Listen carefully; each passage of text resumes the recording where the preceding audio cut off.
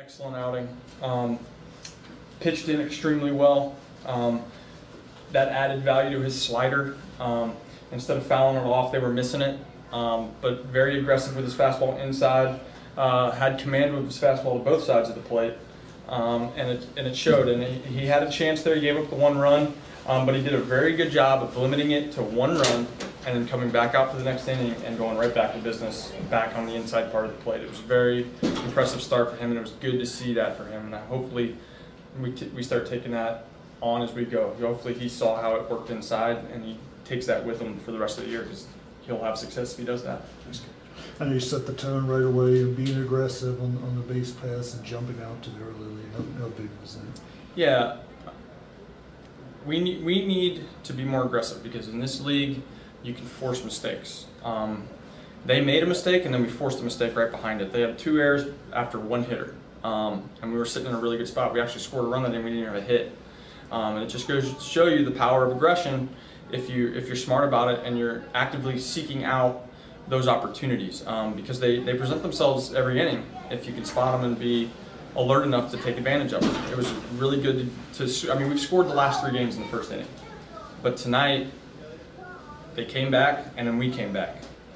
So we shut that down early. Whereas the past couple times we've scored first and they were able to answer back, and then we can't answer, they've kind of grabbed a little bit of momentum. So tonight we took the momentum from them. And we've been talking about that the past couple days, about how we need to have more shutdown innings on the mound after we score, and then at the same time, if they come back, we've got to come right back and steal the momentum right back. Takes the wind right out of their sails. And we did that tonight. You saw how as the game went on, we slowly took it over. So yeah, the aggression was key to that. Hibbing had a lot of success out of the bullpen at Iowa this year. He comes in here, I think he's unscored upon yet, and it gives you another 6'6" right-hander coming out of the bullpen. What does he bring? Big, tall guy.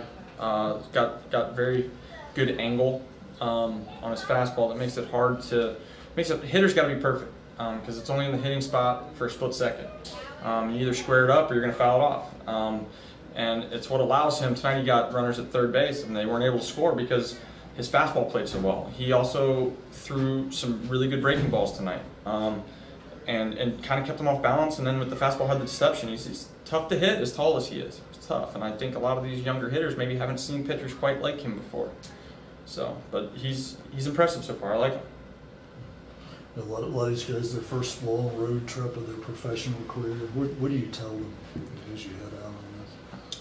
I mean, I told them last trip, buy some little foam mattress things, lay them out on the floor, and they were like, that's a good idea.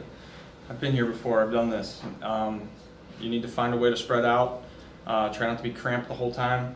It's good that we have the off day with it, so that they can kind of learn from this one a little bit and maybe get better at it the next time. But this league's going to be full of learning experiences for these guys, whether it be trips, whether it be situations in games, whether it be stuff off the field, constant learning. So it'll be interesting to see how they react after this long road trip comes, but it's part of the game. It doesn't get any easier as you get older. Plane rides aren't even fun. You know, people think, oh, well, once I get on the jet. No, not when you catch that red eye and you got a game the next day at 7. So learning experience. We'll see what happens, and we'll try to prepare these guys and see what happens.